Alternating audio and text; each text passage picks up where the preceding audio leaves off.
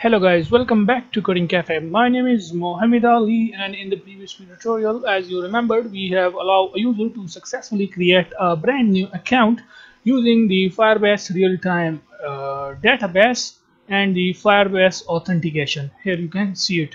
So if you have not watched that video tutorial, then please go and watch that video tutorial first. In this video tutorial, we are going to implement the sign-in feature. We will allow the user to sign in into the main application using the Firebase authentication. But one thing which in the previous tutorial we forgot is that here you can see full name. We are passing the unique user ID of the user, okay, with the username and also full name. Now we forgot to change here. We are getting the full name, username, email, password, but when we are storing it after authenticating the user with the Firebase authentication, when we store the data, user data, save user info in the Firebase real-time database, then we forgot to change that here, okay. So with the full name, we have to pass the full name. So just write, here it is, string full name, okay. These variables, the data which a user will type on the here, okay, full name, username, email and password, we are getting it, and we have to store that inside the real-time database also after the authentication using the Firebase authentication. So anyways, let's just quickly change this username, and then we have email. So pass the email here, and bio, email, username, full name and image, yeah, the default one, okay. So yeah, you can see it. Now what's next? Let's just remove the previous data, since you know that it is not, we just forgot something there, which is that is we were passing the user ID, okay. So let's just run the app, go to the main application first, and then we are going to start work on our sign in activity.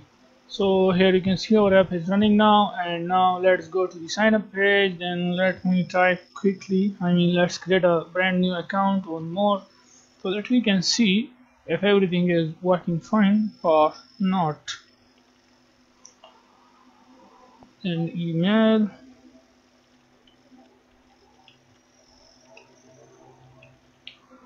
and then password. So yeah, let's just register. Oh sorry, the email address is badly formatted. It gives us the toast message, so we have to write correct email address. I just put semicolon here, okay. So yeah, this is my email. Account has been created, and let's just check it. Here you can see it also in the database. Now it is fine, okay. Here you can see it.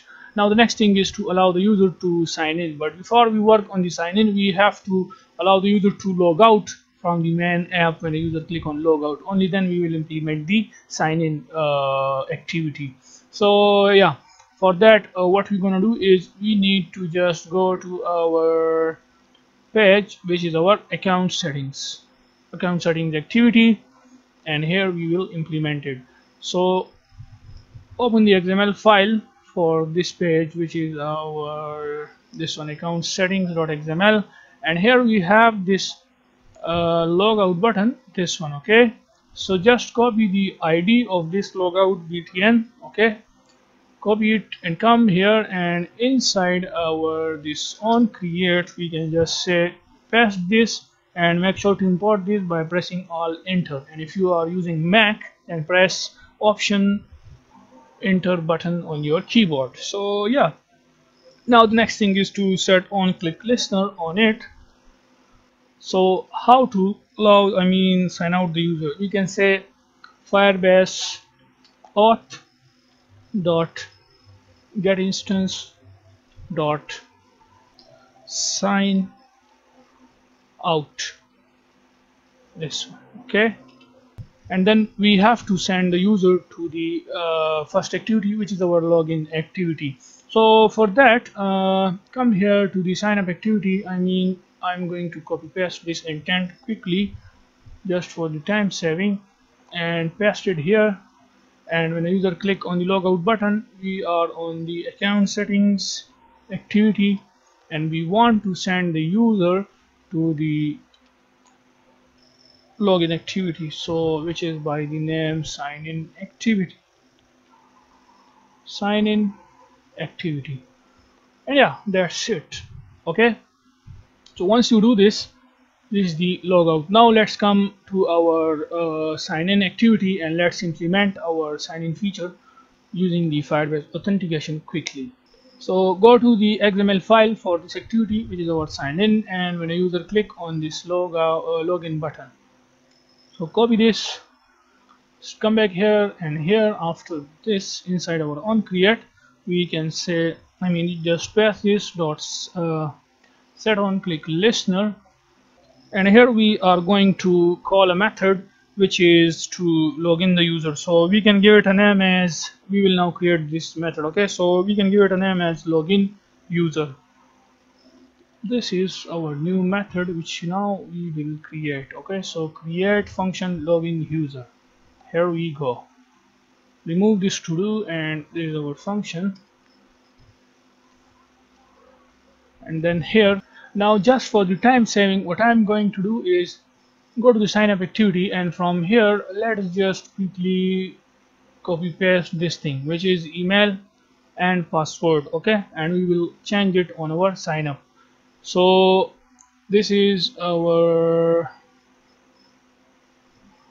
these IDs are not on our sign in page, so remove these IDs and let's just use the proper IDs from our sign in. Okay, because that one was for the sign up.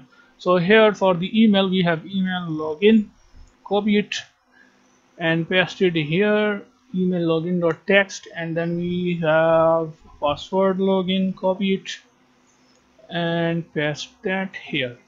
So yeah, that's it. Now come back to the sign up activity. From here, what we need next is to basically, let's just write this manually, and then we will copy paste the rest of the code which we will be needing. So put two curly braces, and in here what we need to do is we need to just copy this email and password. Okay, so copy this, Control C and paste it here. So if email or password field is empty, we are going to notify the user to that his email is required and password is required, which means that user must enter these things. Okay, so now the next thing is to basically, yeah, if both are okay, then we will execute the else statement, which is to allow the user to log in. Okay, so just come here, and after this one you can say else, and make sure to put two curly braces. Okay, just like this. And now in here, sorry, you don't have to do it like this, just like this. Inside our this when we have to implement this inside our when. Sorry, let's just move it and from here. Okay, so inside this one we can say else, and now in here we can, from the sign up activity, let's just copy paste this progress dialog and all this thing from here, come back here and paste that whole code here. So we are on the sign in activity, so we can just say sign in activity, set title, and this will be our sign in, or you can say login. Please wait, this may take a while. And then we are displaying the progress dialog, or you can say progress bar, and then we can say, yeah, just copy this and paste it here, and then we can say auth dot sign in user with email and password. Sign in user with email and password, then we have to pass the email and then the second parameter, which is the password. Dot add on complete listener, sorry, not new, just add on complete listener. I just forgot, I write always the Java code which is not implementable in Kotlin. Okay, so inside here Do not just give extra space to this add-on complete, okay, just like this, because it will display error. All you gonna need is just like this. I mean, these two curly braces must be like in this style. Hope you understand this. And then in here we can say if task. So here we forgot to write task.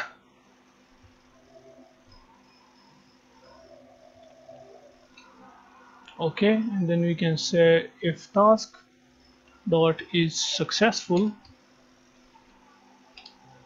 then we are going to dismiss the dialog. So we can say progress dialog dot dismiss, and we are going to send the user to the main application. So for that, let's just copy paste this intent from here. Instead of writing it again, sorry, I cut it, control C and just paste that here. Okay, just like this. Make sure to change this to sign in activity. So from the sign in activity to the main activity, and if a user click on the back button, then it must not send the user back to the login activity unless and until the user log out from the main application. And in case if any error occur, then you know we have to display the error. So just copy this from the sign up page and paste it here. So simple and so easy. Okay, so we are ready to test our application. So let's just run the application now. So the application is running now successfully, and if you close the app and then again run it, then it will send us to the main application. And I hope you know about this, that we are using Firebase authentication. So only the user will be log out. I mean, we will send the user to the login activity. In that case, if the user click on the log out button, here you can see it sent user back to the login activity. And now let's check our login, that is it is working fine or not. Okay, so this is the email, hope you know it. Okay, and then let's just type the password and then click login.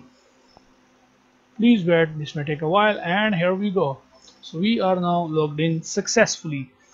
So yeah, we have successfully implemented this. Now from the next tutorial, we will allow a user to upload and add a new post, or you can say pictures, inside this Instagram clone app using the Firebase real-time database. So yeah, if anyone is new to our channel, then please subscribe our channel Coding Cafe. Don't forget to follow me on my Twitter and Instagram account especially, so that you will never miss any single update from Coding Cafe. Take care of yourself and bye for now. Peace out till then.